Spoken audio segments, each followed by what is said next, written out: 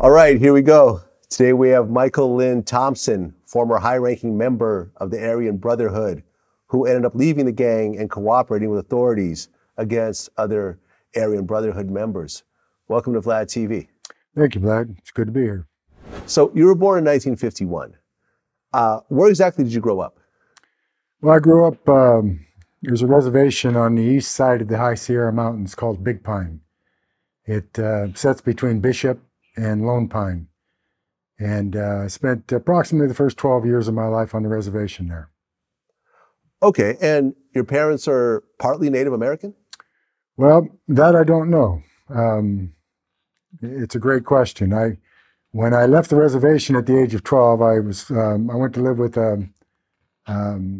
Nez Perce elder. He was half Nez Perce, half Irish. And he's actually the one that taught me my ways. Whether or not I have any Native American blood myself, I don't know. I was raised Native. That's what's in my heart, so that's what I follow. Okay. And at that point, when you talk about up to 12 years old, you lived on a reservation, then you moved. Was there any sort of racism early on that you were exposed to, or did you feel a certain type of way against other races, or not really? No, quite the contrary. If there was racism, it was directed toward me by other natives because of my fair features. And I suppose, my elder used to tell me all the time that bigotry wears many feathers. And I think that's pretty much true. So, no, the only association I had with racism growing up was from other natives. Okay, so at 12 years old, you moved away from the reservation.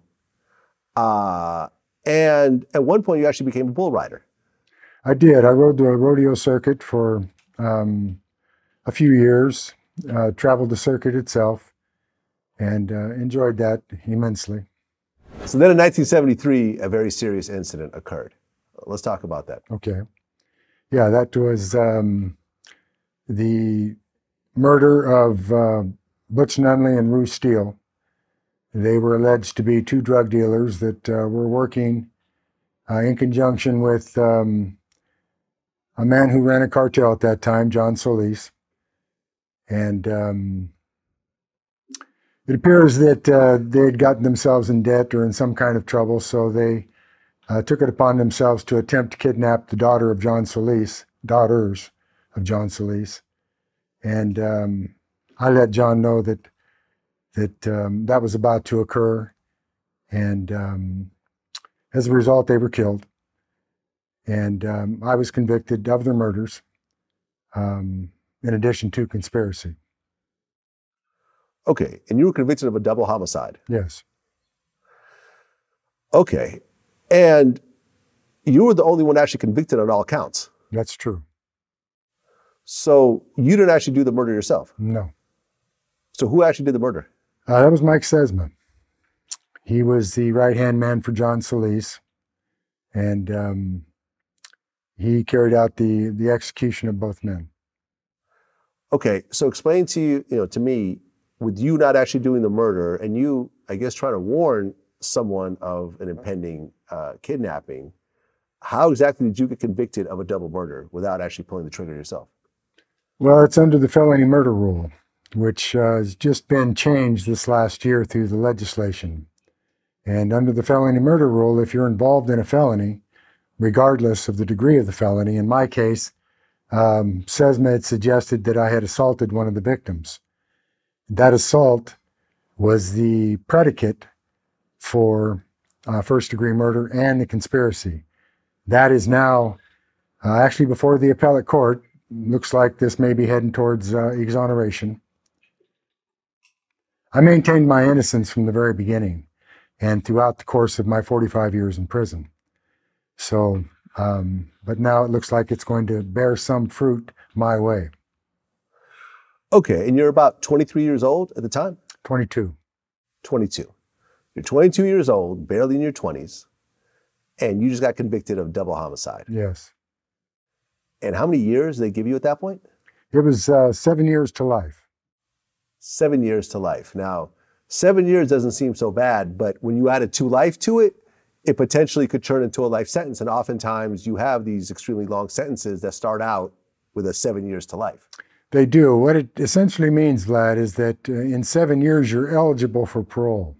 So I was eligible for parole after 7 years, but I went before the board 18 times. 19th time, they released me. And that was after 45 years. Okay. I mean, how did it feel to be a 22-year-old who just heard to life? Yeah, I'm asked that question a lot. Particularly people are interested in the emotion associated with that. The truth of the matter is that you're so caught up in attempting to survive and adapt to the environment in which you've been placed that you don't have a lot of time to reflect on the fact that you're now serving a life sentence for a double homicide, regardless of the fact that you maintain, as I did, that you're innocent. You have to contend with what you're faced with. Well, but I think you did say that around that time you started to consider suicide? Well, one time, yeah. It's a situation where I'd never been arrested. I'd never been in a cage before. I'd been out running the mountains, working on Arabian horse ranch, riding the rodeo circuit. So when I was arrested, it was one thing to be put into a cage and go through the trial. There was some movement associated with that, but I think the thing that settled with me most when I was transferred over to the prison and put into a cell was that I couldn't do this. The very idea of spending the rest of my life in a cage, and not a very big cage at that. But that's actually the reason I wear this rock around my neck. There's a very similar rock just like it up in the corner of the cell. And having been raised Native, the rock people are significant to me by way of totem. And so with this rock sticking out, I just simply went up and put my hand on it. And in the spiritual sense, it spoke to me. And it just said, "It's going to be all right, little one." And that was enough for me. Okay. So you get sentenced. And at that point, you got sent to Folsom Prison? No, I went to Tracy first. I went to Chino as the reception center. That's in Chino, California. And then I was scheduled to go to San Quentin, but they didn't have the bed space, so they diverted me over to Tracy. That's a dual vocational institution in Tracy, California. Okay, so how long after Tracy did you end up going to Folsom? Okay, so I was at Tracy 2 years, and then I was special transport to Old Folsom Prison. And I arrived there, I think the end of '77. Went to the hole. I wasn't on the main line. I went into their, back then they didn't have a security housing unit. It was just the hole. And so that's where I was housed. Okay. So you come into prison, originally at Tracy, like you said, and you're 6'4", you could bench 600 pounds. Eventually. So you're a fairly big guy. Yeah. I weighed, at that time I weighed 285. I eventually went up to 310, and I wasn't lifting twice my body weight at that time, 620. Eventually I did, but at that time I was hitting over 400 pounds. Okay, so you're a big, strong guy. I am. Essentially. Now, there was a situation that happened where the Nuestra Familia, AKA the Norteños, yes, attacked you. Well, no, it wasn't really the Nuestra Familia that attacked me. What it was essentially Border Brothers, what they call Border Brothers. Now they have an organization that they call Paisas. But back then, they were what was considered by the Nuestra Familia as expendables. So it was a situation where I worked in the chapel. That was my first job. And for maintaining the chapel, I was given the garden between the two chapels to practice my Native American spirituality. And in so doing, you want to remember that it was against the law to do that back then.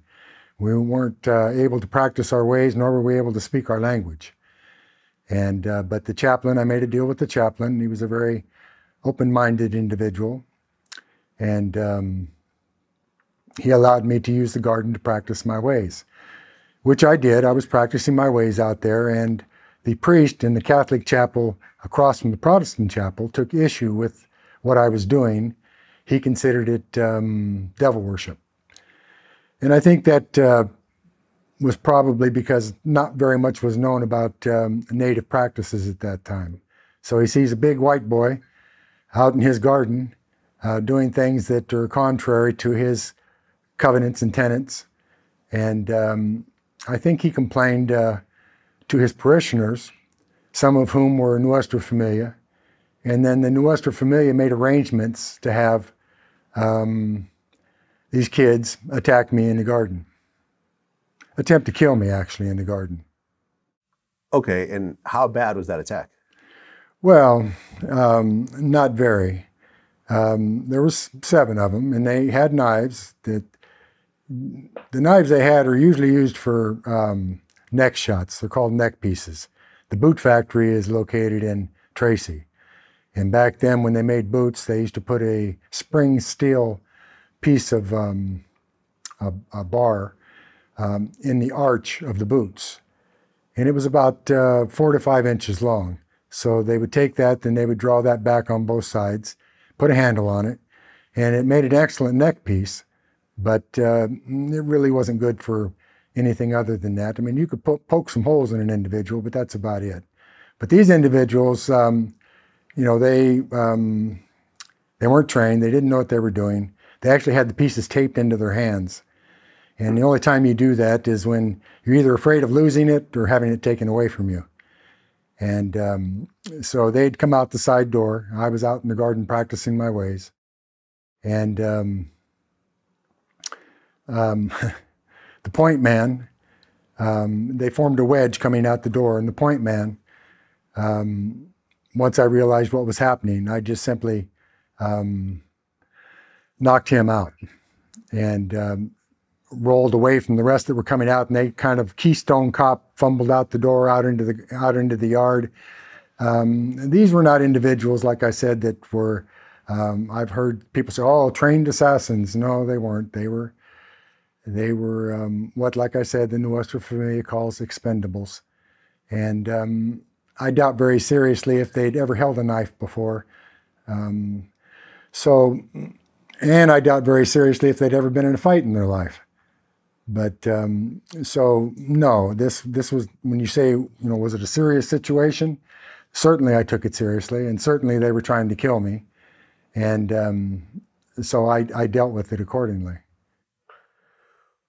And this happened in Folsom? No, this happened at Tracy. That's actually what led to me going to Folsom. Aha. Oh, so that situation sent you to Folsom? It was one of a couple situations. There was a major altercation on the yard, and same day, that I was also involved in. So I went from the garden setting. It was a lieutenant that opened the door and told me that the people that had ordered my killing, the Nuestra Familia, were out on the yard as an alibi when I was going to be murdered. So he let me out to the main yard. And in conjunction with that, there were a couple of bikers I knew that were taking issue on behalf of another individual that had been threatened by the NF. So the 3 of us, and perhaps there were a few more, we went out to the yard, picked up a few baseball bats, and began to handle those individuals on the yard. And it was only after shots fired that that was stopped. I was placed into the hole, let out 2 weeks later with no charges, pretty much set up in the unit, got into another altercation, and so smuggled a gun into the prison with a box of shells and made what amounts to a silencer, but it's not really a silencer because it was a revolver, but it suppresses the sound somewhat. So I was charged with the suppressor, but they never found the gun, they never found the cartridges, and as a result, they put me in a car and took me up to Old Folsom so that the old guard up at Old Folsom could convince me to tell them where the gun was at. Okay. Once you got to Folsom, was that when gang started to try to recruit you? It is, yeah. The first to recruit me was Hugo Yogi Pinnell. He was their leader of the Black Panthers at that time. He's oftentimes confused with the Black Guerrilla family, but he was not a member of the Black Guerrilla family. You had to be black to be a member of the Black Guerrilla family. He was Nicaraguan. But he'd been with the Black Panthers since about 1970. He'd just come from San Quentin, where he and George Jackson had taken over the adjustment center and cut the throats of guards and white inmates there. Jackson was killed, but Yogi wasn't, so he was sent to Folsom. So he had the yard at Folsom, and he was in the hole, and he approached me. What had happened at Tracy preceded me via the inmate grapevine, and so he approached me and attempted to recruit me into the Black Panthers. I mean, were there any white people in the Black Panthers? I don't know that there was or wasn't. I know at one time they established what they called the White Panthers, but I don't think that they discriminated. I think that if you were down for their cause, then you were recruited and used in whatever capacity that they saw fit. So, like I said, Yogi was Nicaraguan. He wasn't black. Perhaps that answers your question, but. Okay, well, you ended up not joining the Black Panthers. That's true. I declined Yogi's attempt to recruit me. Mm-hmm. And instead, you ended up joining the Aryan Brotherhood, aka the AB. Eventually, I did, yes. I was approached by T.D. Bingham at that time, and he attempted to recruit me, and when he did, I declined. At that time, I was still fighting members of the Black Panthers and the BGF, usually pretty much every time I went to the yard. And in the time that I was at Folsom, I was in 18 knife fights, and I'd been shot numerous times with M14 shotgun, and one time with a 30-06 as a result of those knife fights. But eventually I did join the Aryan Brotherhood, yes. Okay. And I mean, the Aryan Brotherhood is considered a very racist organization. I mean, in fact, the Anti-Defamation League calls it the oldest and most notorious racist prison gang in the United States. Well, the Anti-Defamation League is correct in part. I think that could probably be said now, but back then in the 70s, I don't believe that was true. The people that actually recruited me into the Aryan Brotherhood were Native American, and the 4 of them were members. So, the racism doesn't hold. T.D. Bingham, who attempted to recruit me at first, is Jewish. People say, well, he's only half Jewish. But his mother was Jewish, and he's Jewish, and he wears a Star of David on his body with pride. But he's not a practicing Jew, which is, to me, irrelevant. But back then, the idea of the Aryan Brotherhood, along with the Black Panthers and the Black Guerrilla family and the Nuestra Familia and the Texas Syndicate and the Mexican Mafia, were all about controlling their resources. Racism was not high on the ticket. It isn't to say, Vlad, that you didn't have racists within the organization, as you did in every organization. But it creates a problem, I think, when we talk about the history of the Aryan Brotherhood or any other organization insofar as racism. Certainly now, they should be considered right up there with hate groups and the quintessential racist organization. But that was an evolving process over the last 40 years or so. Okay, and I mean, back then, were they, putting like Nazi tattoos on themselves? I know it was like there's a shamrock and there's a Nazi swastika, and they're used sometimes together or one or the other, right? That's fairly contemporary. No, you didn't have individuals with swastikas. You had the shamrock, like that's on my finger right here. And I don't know if you can see it. I can't get that ring off, but it's right there. It's the only mark I have relative to the Aryan Brotherhood. But it was a shamrock, and the idea of the shamrock was that oftentimes you'll see 3 6s in the clovers themselves, and that was the Antichrist or the beast, if you will. And really what it was anti-establishment. But you did not see the swastika. As a matter of fact, the knife fights I engaged in at San Quentin were with the neo-Nazis. I took out their so-called Fuhrer at San Quentin because he was constantly talking out the side of his neck.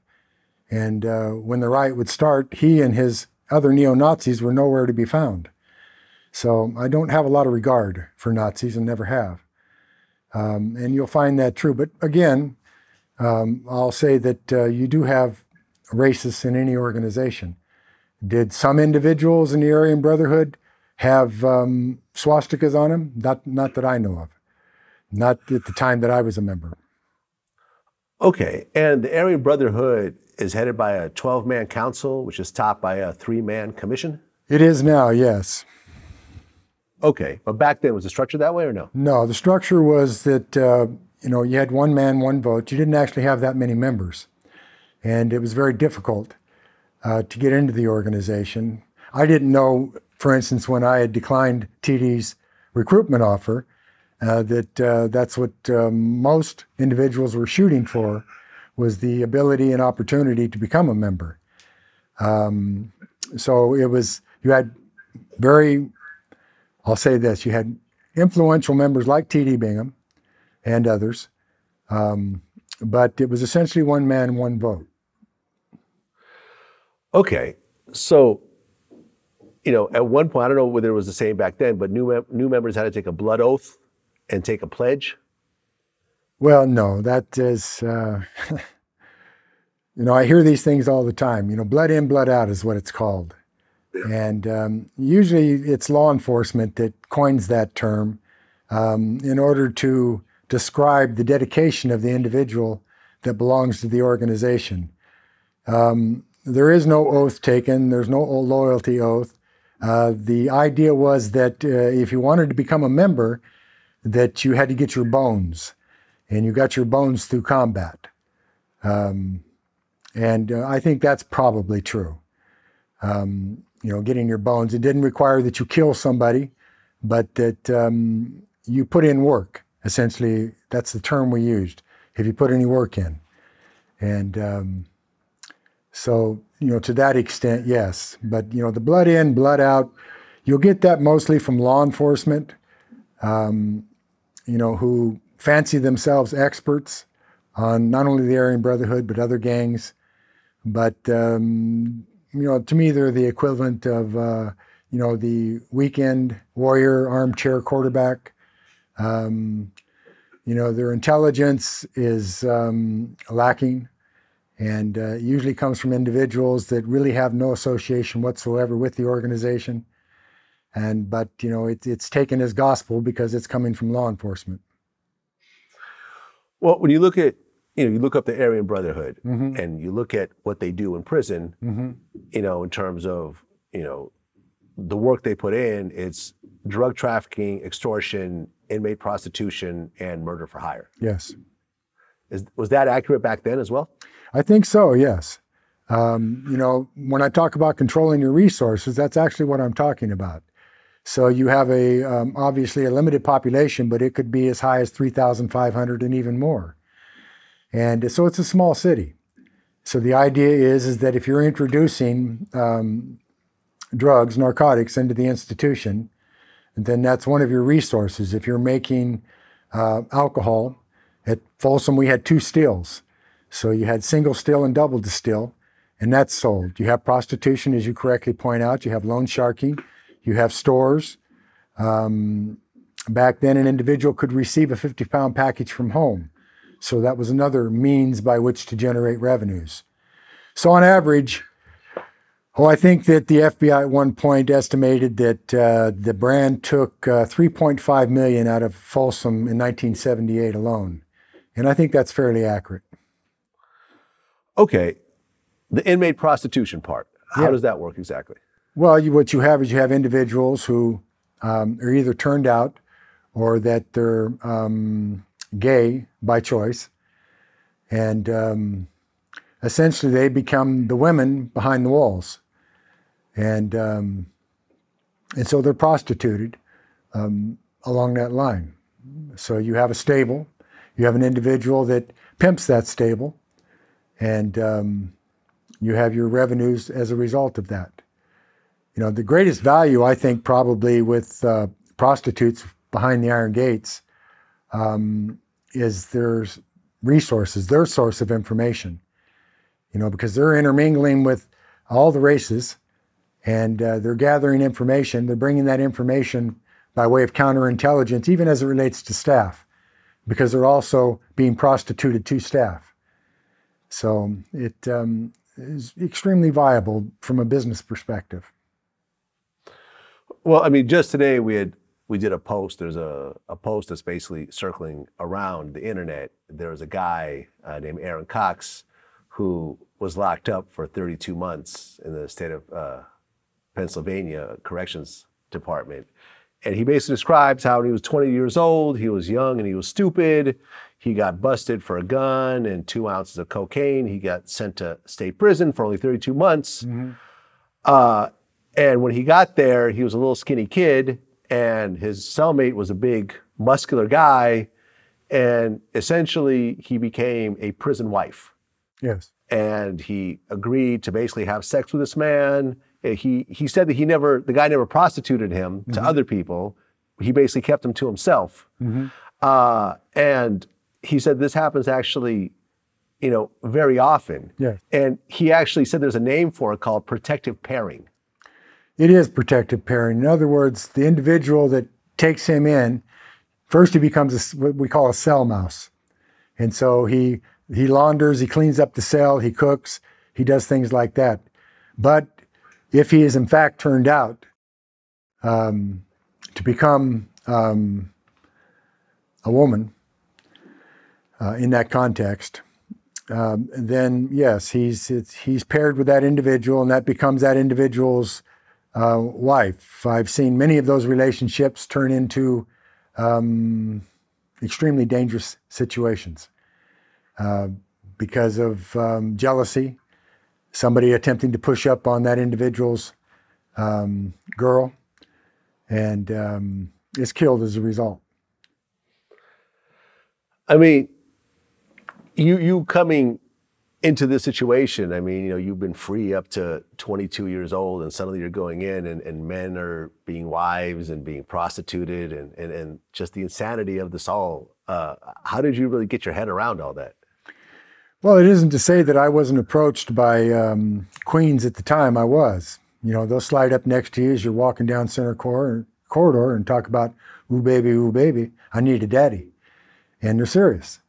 But, you know, my response once I understood what I was dealing with was, I hear you, sweetheart, but I don't use.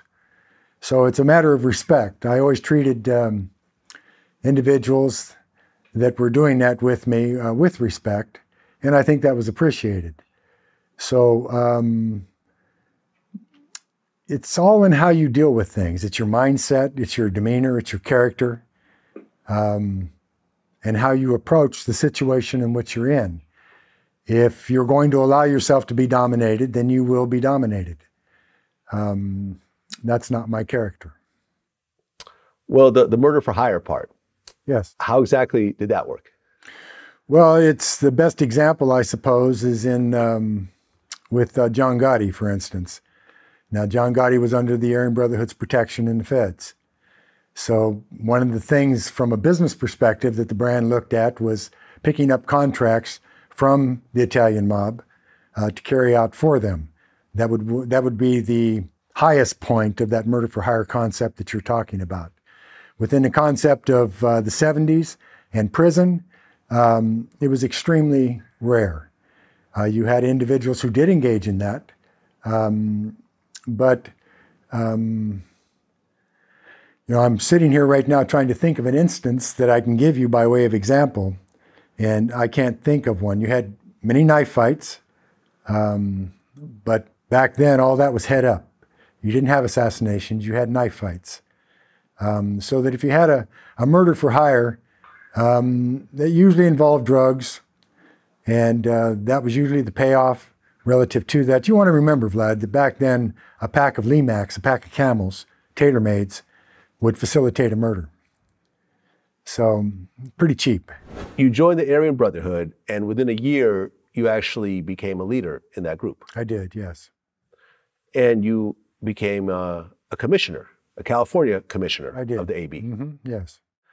So at that point, you were a shot caller. Yes.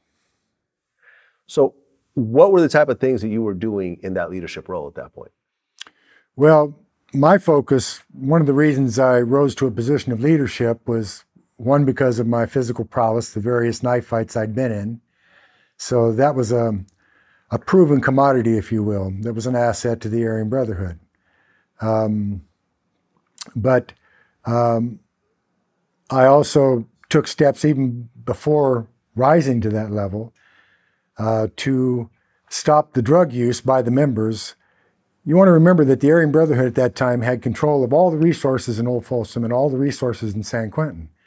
And as I said, that represented a lot of money. But all that money was going into the arms of the membership. They were all drug addicts. And just bad business. I'm not a drug addict, never have been.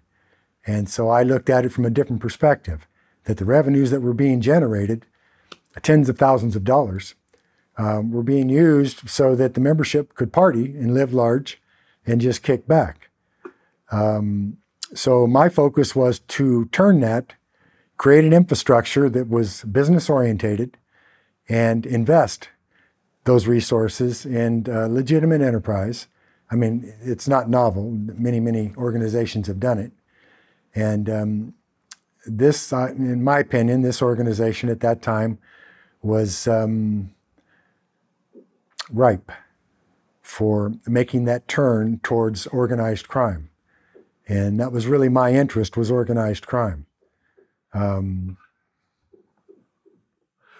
at one point, Charles Manson ended up in prison in Folsom. He did, yeah. And the Aryan Brotherhood had some sort of level of connection with Manson at one point and the Manson family.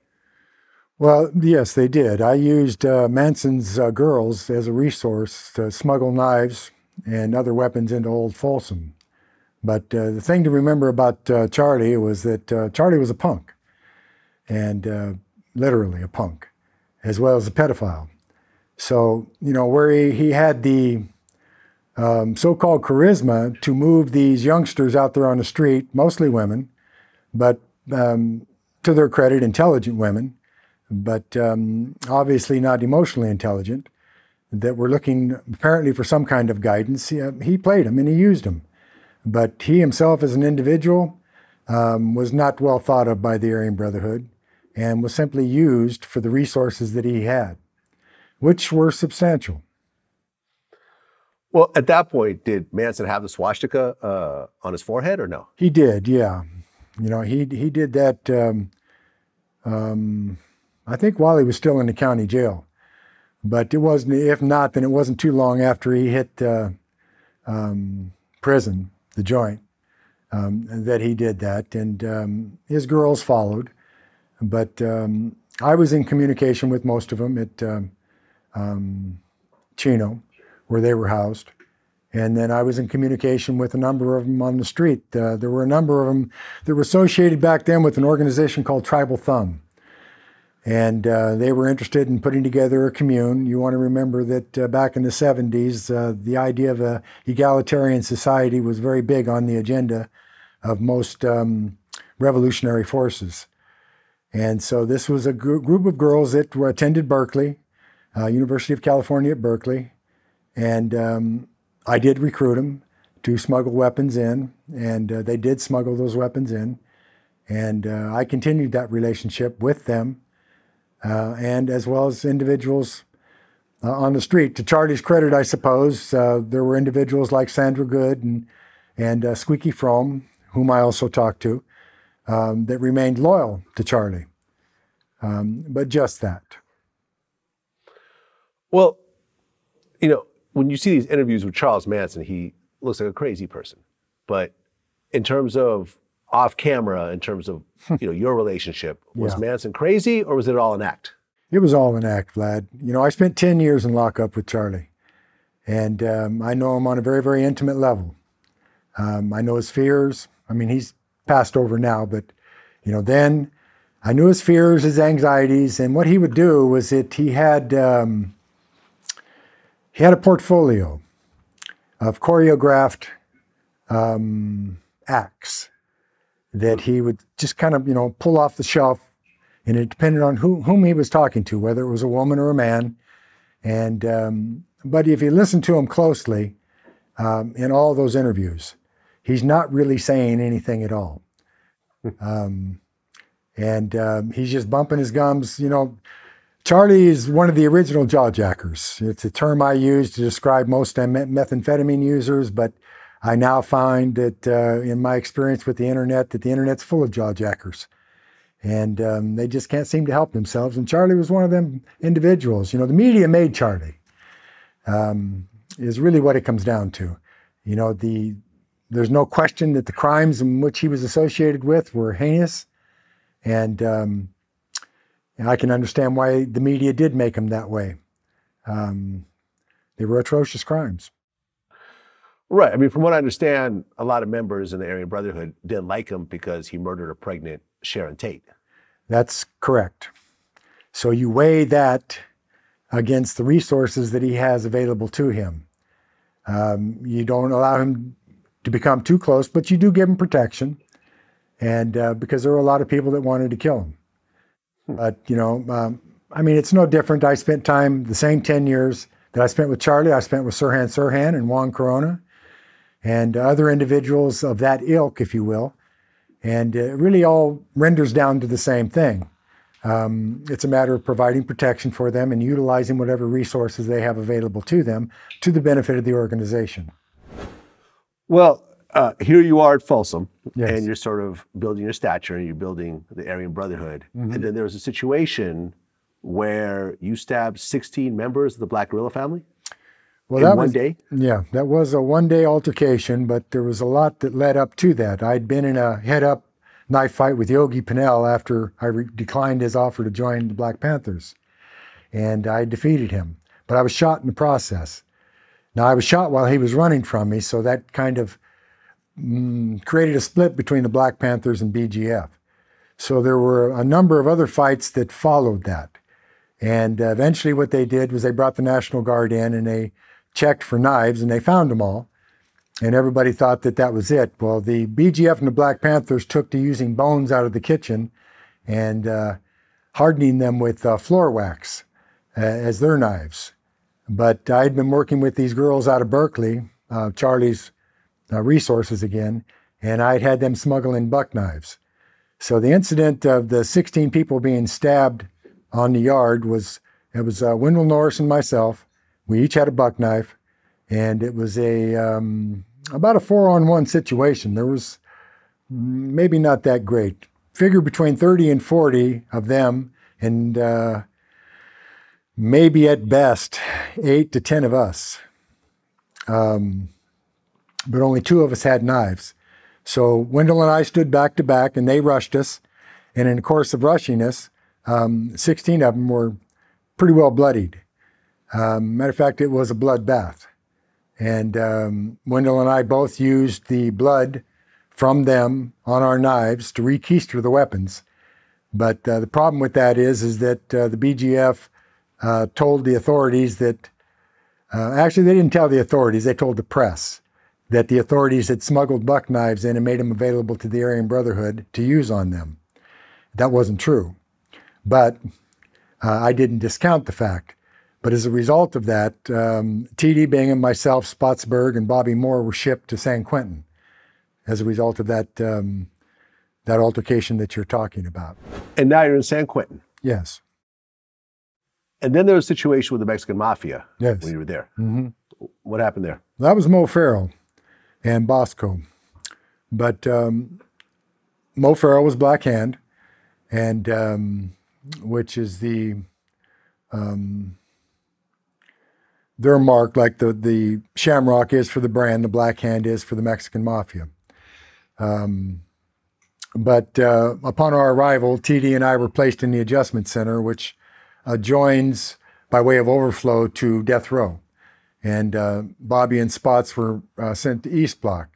But when we hit the tier, Mo sent me a kite and told me that an associate of the Aryan Brotherhood had disrespected him on the tier and that he was going to kill him in the morning. And so I shot him back a kite and told him not to kill him and that I would deal with it. but Mo was a hothead. And that's eventually why the ME killed him. But he went out the next day, him and Bosco, and they stabbed Hawaiian John 18 times. But they didn't kill him. So when TD and I were eventually cleared for the yard, we went out and, to make a long story short, beat the hell out of Mo Farrell and Bosco and a few other fellows that were on the yard. TD and I both took 5 rounds each from shotgun for that effort. But that created a potential war between the Mexican Mafia and the Aryan Brotherhood. Excuse me, which, you know, had to be dealt with. And how was that dealt with? Well, Joe Morgan, who was essentially the leader of the Mexican Mafia at the time, was housed in LA County Jail. So I made arrangements to have him pull me down to LA County Jail so that we could confer. And so that was done. And but on the way down to LA County Jail, I had an individual that I got into an altercation with, and they had to stop the bus and take him off the bus, call an ambulance, and medevac him to the hospital. So when I arrived at the county jail, they wouldn't let me in the jail. So they took me over to Chino, to Palm Hall, which is the hole there. And eventually we pulled Joe over from the LA County Jail to Chino and had our meeting and our talks there and worked out our differences. Right, you're talking about Joe Pegleg Morgan? Yes. Mm-hmm. Right, and he was actually the first non-Hispanic member of the Mexican Mafia. Yes. Yeah, I've got some great photos of him in 1967 at San Quentin with the founders of the Mexican Mafia. And then, you know, he and Benjamin Peters, Topo Peters, was really Joe's right-hand man. But yes, you're right. He was non-Mexican, non-Hispanic. Right, and you know, years later, there was a movie that came out called American Me. Right. You watched it? No. Okay. Well, I interviewed Danny Trejo, Mm-hmm. who was an affiliate of the Mexican Mafia, Yes. but was not actually part of it. And essentially in the movie, you know, they showed the leader of the Mexican Mafia getting raped in juvenile. Mm-hmm. And after that movie came out, a bunch of people ended up getting killed. Yes. That were associated with the movie. Yes. Because, I mean, from what I understand, it wasn't true. And to depict that on a big screen like that really angered the Mexican Mafia. Yes. To the point where Edward James Olmos, who starred and put the movie together, had a hit on him. And He did. And from what I understand, some of the people featured in that movie, like I think like Lot of got killed There was- because of them being in that movie. 4 out here and about, I think 6 in prison. 6 people got killed over American Me, Yeah, probably about just being 8. part of it. Yeah, but and it was funny because I remember Donald Garcia, another Mexican mafia that got out and turned Christian, just straight out said, you know, they were talking about no, and he go, yeah, that falls on you, Eddie, you know. So, you know, there's a whole thing. So you know about that? Oh, I do. Yeah. Yeah. Okay, so what did you hear about that? Well, just that it was an open contract. I mean, you know, I had a very good relationship with Joe and other members of the Mexican Mafia, and they were upset about that. You want to remember at one point in time that coincides with this movie, Joe had a stroke, and that's not widely known. So we had smuggled steroids into the prison to help him contend with that, but he was dealing with a lot of inside drama, individuals attempting to usurp his standing within the Mexican Mafia. So, but yeah, you're right insofar as the movie upsetting the Mexican Mafia. It did that. Yeah, I just looked it up while you're talking. 10 people were killed. That sounds about right. Yeah, like 10 people that were used in the production as, you know, either extras or were used to get, you know, in terms of getting background information and so forth. Yeah, it was essentially a bloodbath over that movie. Yes. From what I understand, Almos actually made a contribution, a financial contribution, to one of the organizations aligned with the Mexican Mafia, and that squashed his contract. Okay, so he basically paid him off. That's what I'm told. Whether or not it's true, I couldn't tell you. But my sources, like yours, are fair. I mean, was the Mexican Mafia the biggest gang in San Quentin when you got there? Biggest Mexican gang, yes. But period, in terms of just raw numbers. Probably, because I'm thinking, you know, the BGF had a fairly substantial membership at that time in San Quentin. And so they were pretty strong. But I would say it'd be a toss-up between Mexican Mafia and the Black Guerrilla family. Okay, so a situation happened, I guess in the early 80s, where an Aryan Brotherhood member actually dropped out. Steve Barnes. Right. And they couldn't get to Steve Barnes because I guess, I mean, not only did Steve Barnes drop out, but he actually agreed to testify against other members of the AB, right? Yes. It's a little more complicated than that. You know, I mean, that you've given, I think, an adequate overview of that, but, you know, Blinky Griffin and Junior Snyder, as a result of the potential war with the Mexican Mafia, assassinated a young man named Steve Gibson, T-Bone Gibson. And Steve was witness to that. For whatever reason, it made him paranoid. As a result, he stepped away from the brand and cooperated with law enforcement in testifying against Blinky and Junior Snyder in court as a result of the death of T-Bone Gibson. So, as you probably know, his father was assassinated as a result of that. Right, because Steve Barnes was in witness protection at the time. They couldn't get to him, so they ended up killing his father. Someone named Curtis Price that did the murder, right? Yes. And then after killing the father, they also killed a woman named Elizabeth Hickey, who I guess knew about Price's involvement in the father's murder. Well, no, what happened is that Elizabeth Hickey, Curtis cultivated her, dated her, and then upon gaining entrance to her home, learned that she had a number of weapons that were her father's. And so he bludgeoned her to death, took the weapons, came back down south because she was in Northern California, and used a pistol that belonged to Elizabeth Hickey's father to shoot Richard Barnes in the back of the head in his bedroom. Aha, got it. Well, was that the moment that you felt that you wanted to move away from the Aryan Brotherhood? Yeah, it was leading up to that. I mean, I think that's probably kind of like the straw that broke the camel's back. I'd been dealing with a number of issues, not the least of which was the idea, the original discussion, for instance, about killing Richard Barnes, Steve Barnes' father, was that his wife and daughter be assassinated. And, you know, I was a part of that conversation. I was a part of that circle. And it went totally contrary to everything that the brand was supposed to stand for, and certainly what I believed I stood for, by way of what a person would or would not do.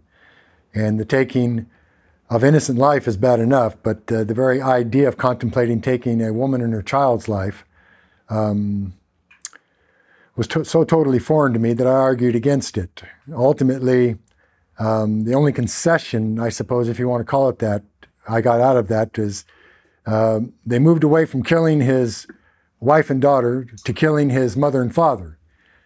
And ultimately what it ended up with was killing his father. And I was actually the only one that voted against that. So, yeah, it was very instrumental in my decision to step away from the brand. Okay, so murders would actually involve votes. Yes. Okay. And how many people are voting at a certain time? Well, at that time, you want to remember we had just formed the council and the commission, and all that was going nationwide. And so this was one of the aspects of moving toward organized crime.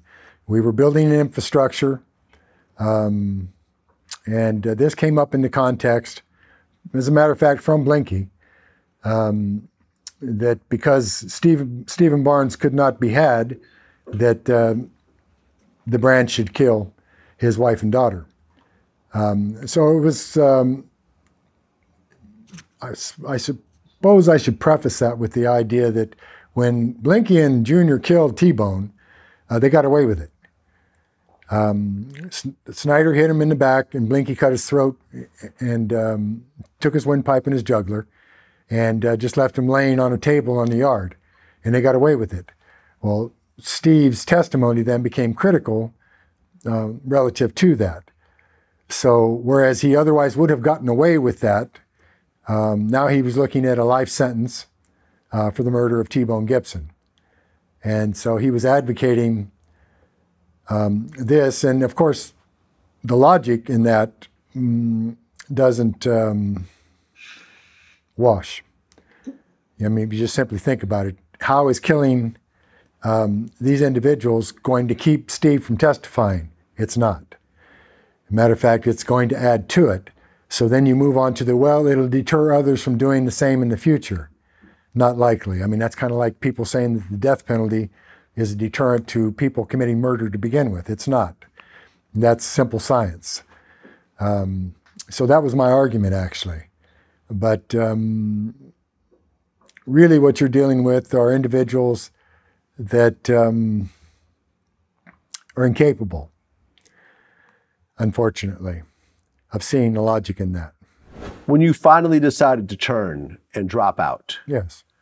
were you involved in the Curtis Price murder trial or no? I was, yes. Okay. So at that point, you approached the authorities and said that I'm going to cooperate on this murder? No. No, I just simply, I told the lieutenant that I wanted to use the phone, and he pulled me out and took me up into his office, and I called the director of corrections, and I told him that I was going to step away. So he flew down from Sacramento to San Quentin, and he and a whole lot of law enforcement, feds and state both, met with me in New Miller Hospital. And so, you know, I was asked, obviously, a lot of questions. I was in part responsible for building the infrastructure of the brand at that time and controlling what was going on with the brand at San Quentin and Folsom. And so they were looking for intelligence and not necessarily testimony.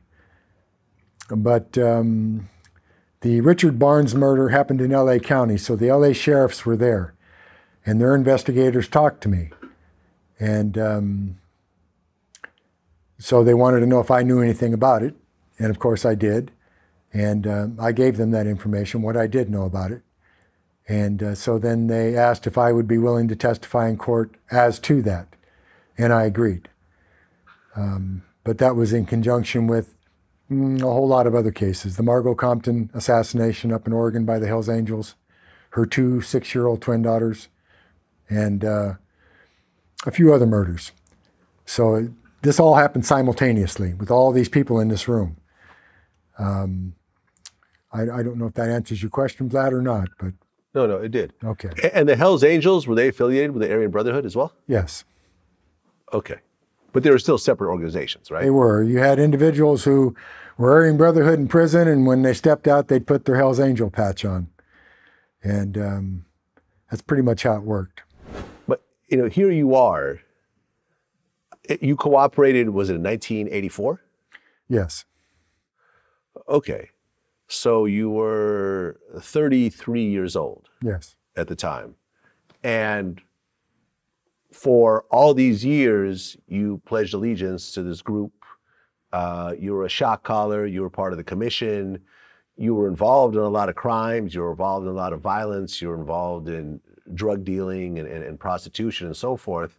How hard of a decision was it to say, I'm going to throw all this away, all the stuff that I claim to be part of, and now work against the organization?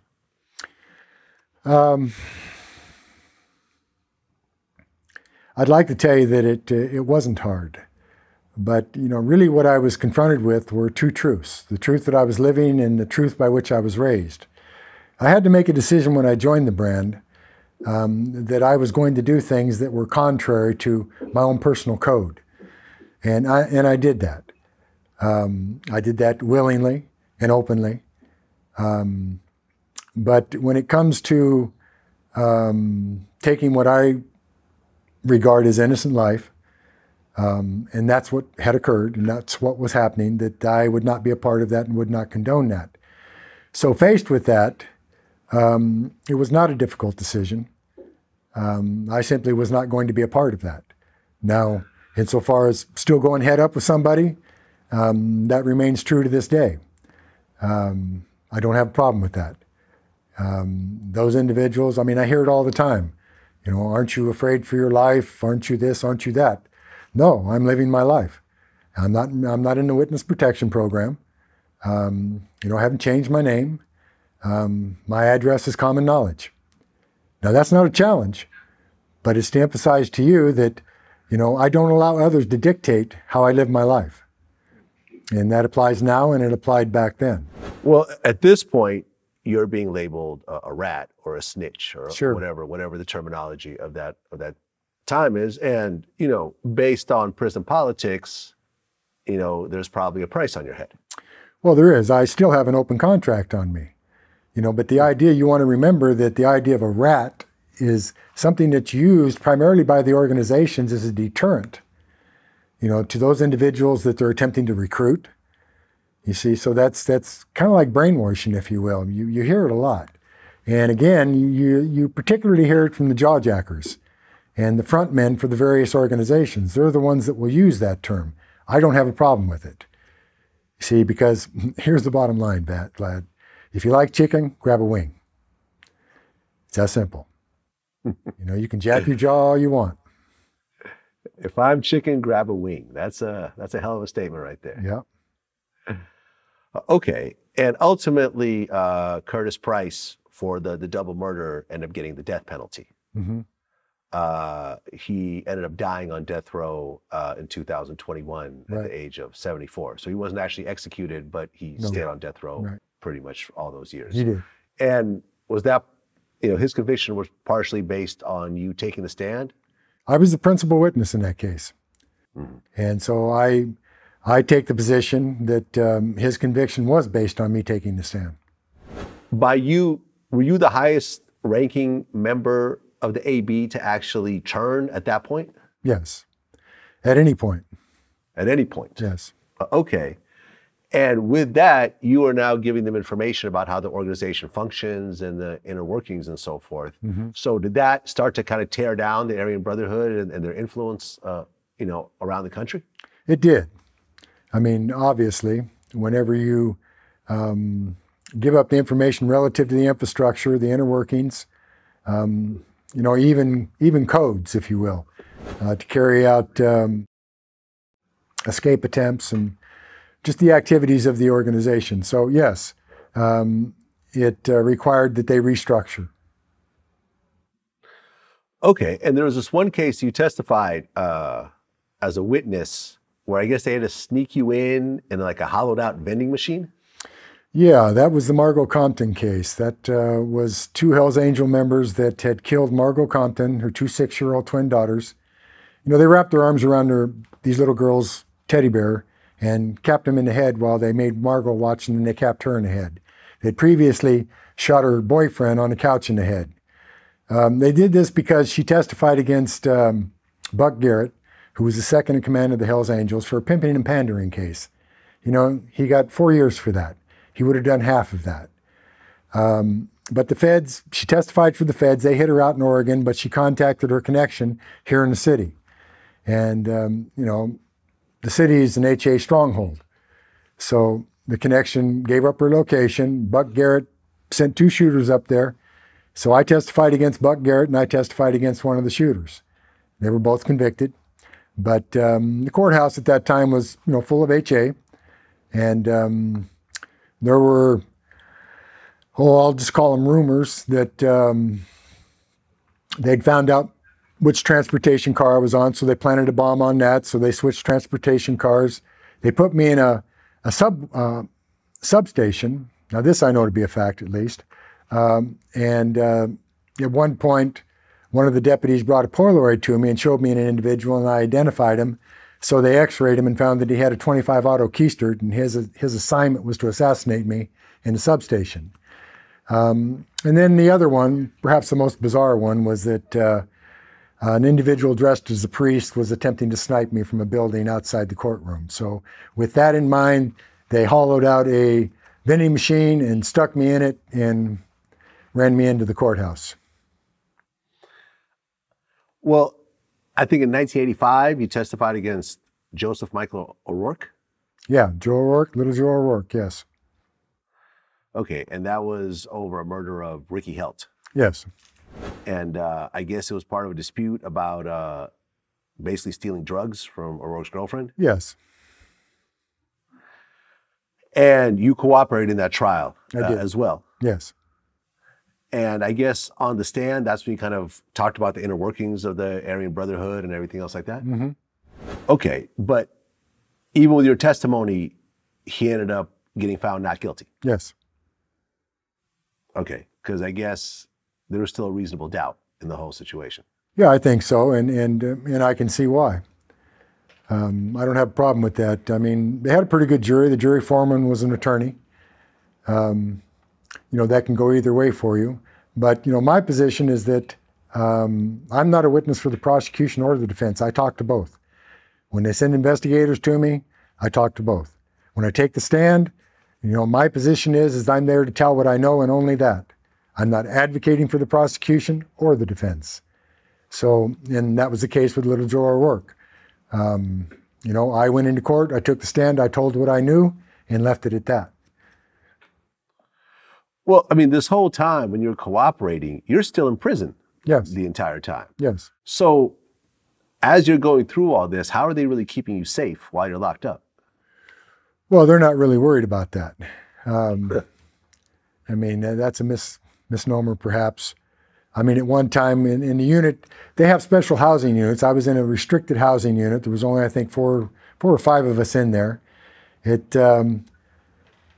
was a highly secure unit. They would fly in a helicopter, put you on the helicopter, fly you out to court, that type thing. But, whether or not you're safe, that's anyone's guess. Anybody can be had. I don't care who you are. Well, but are they keeping you in protective custody this whole time? No, not at that time. It wasn't protective custody. It was called a restricted housing unit. So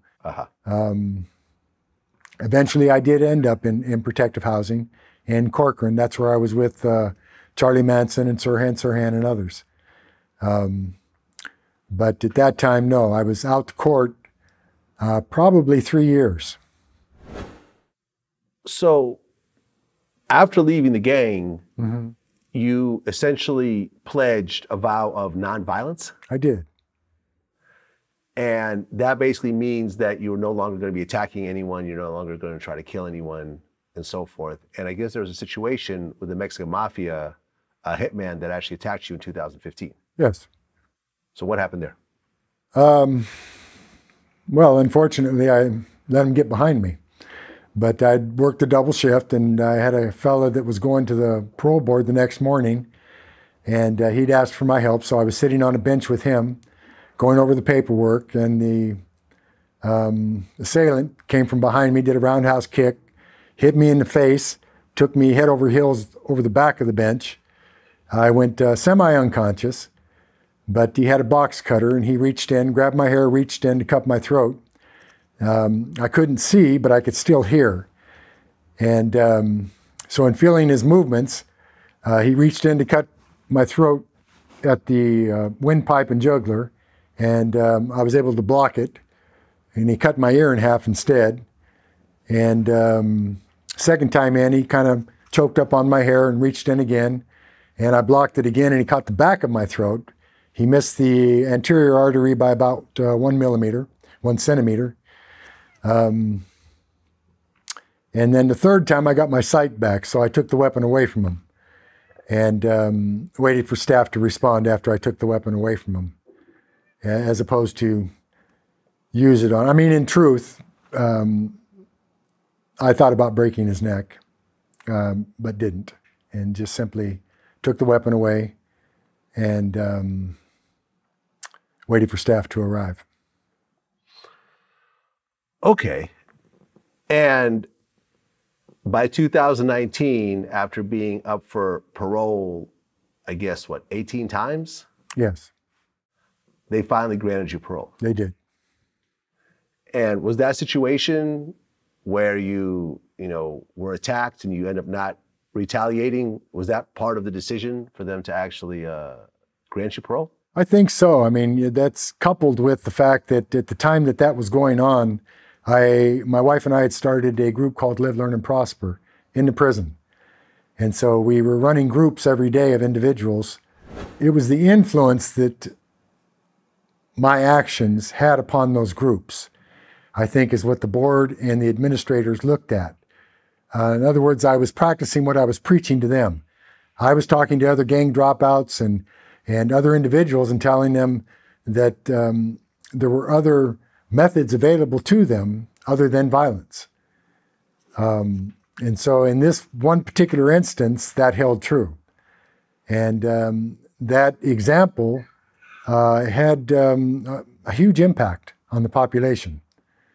I guess their thinking was that if I could take a knife away from somebody and not use it on him, after he just cut my ear off and my throat, cut my throat, that they too could seek alternatives. Oftentimes people confuse a vow of nonviolence with pacifism. I'm not a pacifist. I want to make that clear. But my vow of nonviolence remains in place.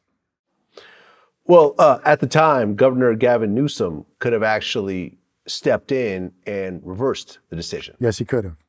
But he actually took no action and allowed you to get paroled. He did.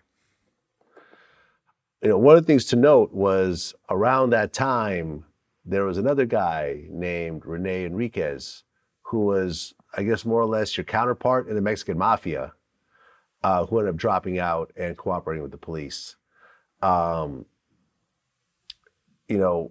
He was actually granted parole several times, but Newsom would come in and actually deny it every time. Yes. Why do you think that was? I think it primarily had to do with Boxer's history. He wrote the book, I think it was called The Black Hand, and, he provided information, testimony, and the like. But one of the things that he didn't reveal was that one of his crimes was statutory rape. And whenever you have a crime against a woman, particularly, and a sex crime at that, I think that's something that's looked on. I think actually that our society and those who administer to our society will accept violence, although rape is violence. But like knife fights and being shot and shootings and the like that happen in prison, as opposed to a crime against a child or a crime against a woman. And I happen to agree with that. Well, then in 2020, you were officially released from prison. Yes. By that time, how many years had you served? 45. 45 years. So you essentially spent twice as much time in prison than you spent outside. Yes. I stepped away from the brand in '84, so I spent an additional 35 years in prison after stepping away from the brand. This wasn't a 30 pieces of silver situation, or I was in trouble, so I was testifying to get out of trouble or to save myself. It wasn't any of that, and that's why I spent an additional 35 years in prison. Mm-hmm. I mean, did you expect to get out a little earlier considering the cooperation? No, my cooperation was never considered by the board. I wouldn't allow it. Really? Why is that? Because that's not why I cooperated. You know, I wasn't interested in receiving anything. My thinking was that I either do what I'm going to do because I believe it's the right thing to do, or I'm not going to do it. Now, there were decisions I made in the RICO prosecutions where I declined. I told them no. You know, and that's my prerogative. So I elected not to be involved in some cases. But in other cases, I did elect to be involved. Margot Compton was the killing of 2 girls. Curtis Price was the killing of Steve's father. There are those who say, well, you're in for a penny, in for a pound. I don't believe that. You know, the discretion and the decision is mine and remains mine. So that upset a lot of people within law enforcement. And so, you know, I got a lot of pushback from law enforcement, a lot of setups, attempts on my life as a result of law enforcement setting me up. So, I mean, that comes with the territory when you make a decision like I made. They want what they want for the reasons that they want it. Well, what was it like? You know, you went in 1974? Yes. And you come out in 2020. Mm-hmm. I mean, the world, to say the world is different is an understatement, is a massive understatement. It is. When you came in, I mean, there were no cell phones, there was no internet, there were no electric cars, I mean, there's just too many differences to name. Yes. It's just a completely different planet that you're now stepping into. We are in agreement. Yeah. What was the hardest adjustment in the beginning? It remains the hardest adjustment, and that's sensory overload. What they call post-traumatic stress disorder, PTSD. And I didn't think that I would fall victim to that, but I certainly did. They dropped me off in the middle of East LA. And that was an experience. You want to remember when I went to prison, I came from the mountains. Remember I talked about the idea of taking my own life because I couldn't live in a cage. Well, I lived in that cage for 45 years. So that's a controlled environment.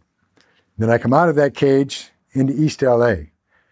You know, in the first week that I was there, 3 cats around the corner were capped in the head. One was stabbed to death out in front of the place I was staying. I thought, this isn't much different. So, but yeah, to answer your question, sensory overload, there are a lot of things. I mean, I was not computer literate. So the learning curves are astronomical. I was fortunate enough to educate myself while in prison. When I came to prison, I couldn't read or write. But while in prison, I learned to read and write and then educated myself. And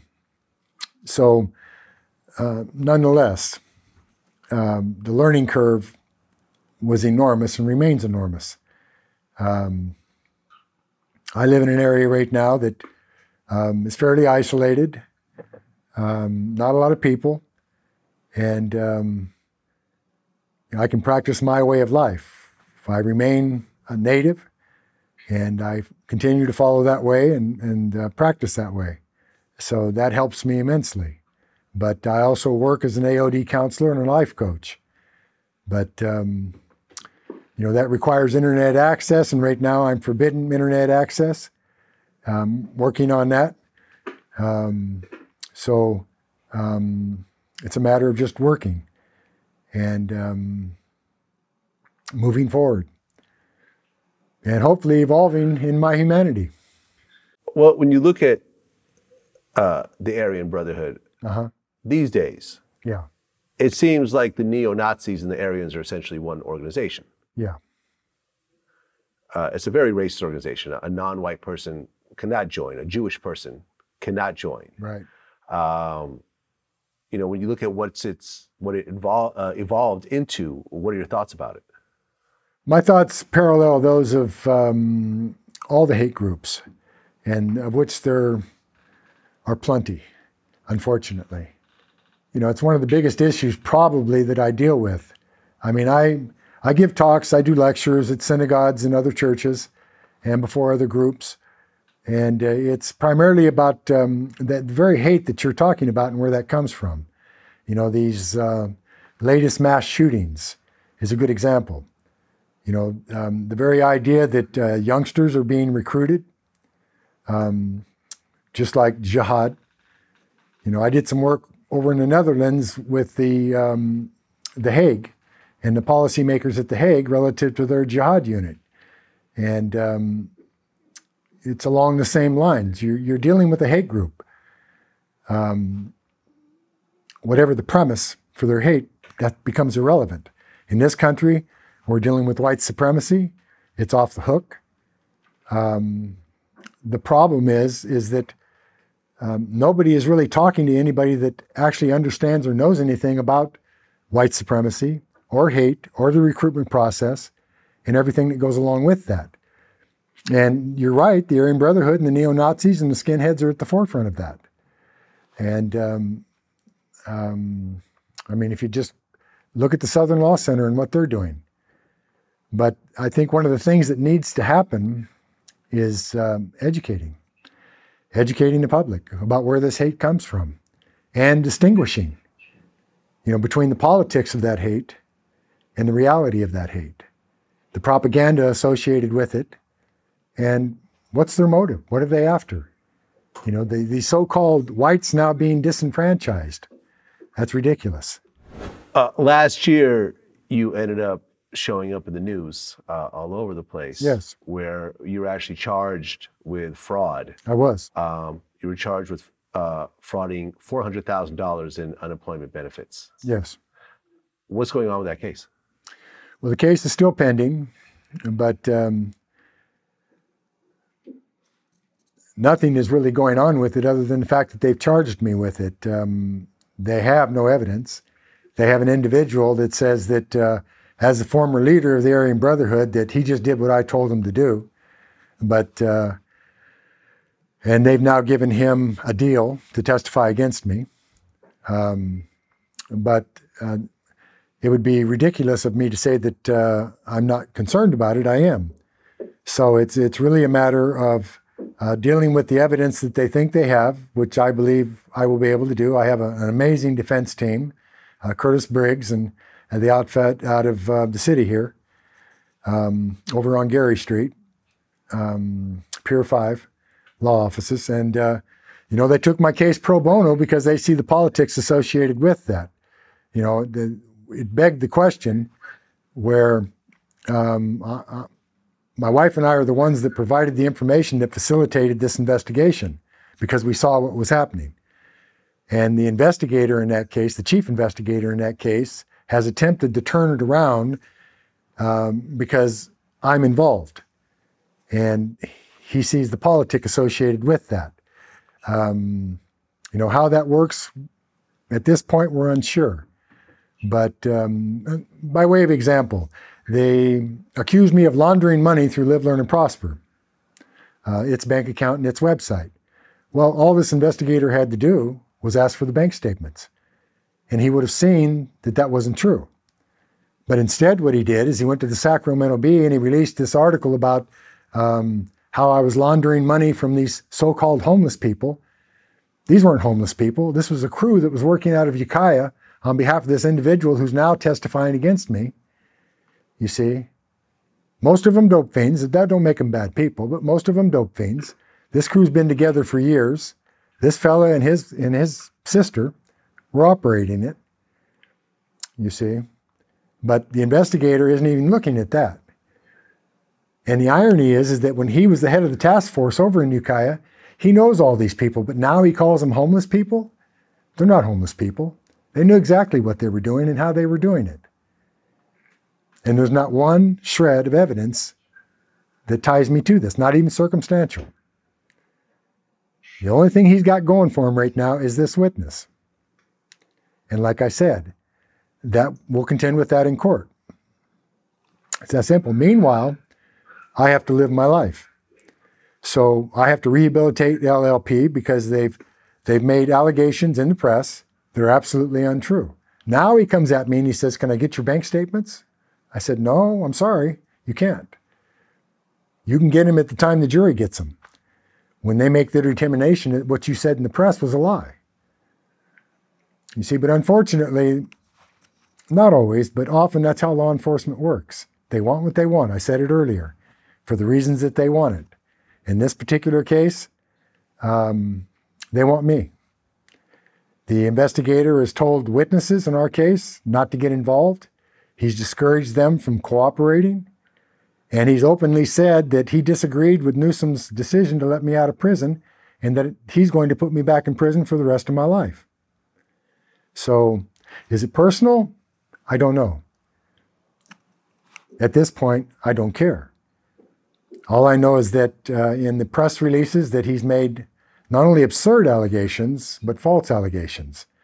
So that when we get to the point when we disprove this, either before a jury or it's all dismissed before we even get to a jury, then we're going to have to take issue with that by way of civil litigation, and we will. Well, yeah, you've only been out for 2 years. Right. If that. Well, if you look at it, I'm not into fraud. That's, I guess, a white-collar crime. You know, I started the business from in prison and continued the business once I got out of prison, and that business continues to this day. And it's difficult. It's been difficult on my wife. They tried to implicate my wife. And, you know, I think that upsets me more than anything. But unfortunately, we have to deal with this. We have to contend with it, and we will. Yeah, well, I hope it works out for you. I mean, you just got out. Yes. You just got out after doing, you know, a lot of years. Yes. Well, Michael Thompson, I appreciate you, you know, sharing your story. To actually be part of an organization as fearsome as the Aryan Brotherhood, and to actually turn against that organization because of your ideals, and not to turn on it just to get out of jail quickly, but to actually turn because you felt what they were doing was wrong. Yes. Really just shows your character. Thank you. And you know, I hope whatever case you're going through right now works out, and you can get back to living your life, you know, outside of a cage, which is where we all belong. Yes. You know, I don't think people realize, you know, I did a few days in jail here and there for little things, and you know, the shock, you know, that you talked about of someone who's used to moving around the world freely to suddenly being in a small cage. Yes. It is, it's something that no one really comprehends unless they actually go through it. I'm glad you said that, Vlad, because whether you do 1 day or 45 years, it's the same to me. Yeah. That 1 day is the same. To put another human being in a cage is inhumane. So, you know, one of the things I'm after here is judicial reform, and I think I have a bully pulpit, if you will, for that, based on those 45 years. I know what it's like to live in a cage, and I can address that. And I think there are more humane ways. I think Europe is leading the way in that, you see, and they're very innovative. I'm not saying that people shouldn't be incarcerated, that there shouldn't be punishment to go along with the crime. I'm saying that the punishment should be humane.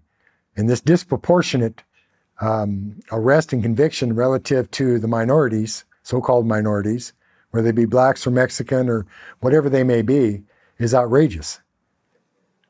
You see, a black man in this state doesn't stand a chance. That's already a strike against him. You know, we talk about that 3 strikes crap. That's already a strike against him. The fact that he's come up in poverty, that's the 2nd strike against him. And then if he unfortunately has to go before an all-white jury, he's done. And I think our prison system shows that, demonstrates that. Very well said. Very well said. Well, Michael Thompson, appreciate you sharing your story. I wish you all the best. And like I said, I hope the case that we were working on gets dismissed and you're able to recover some money in the civil trial as well. Thank you, Vlad. I appreciate that. Absolutely. Good. Until next time. All right. Peace. Peace.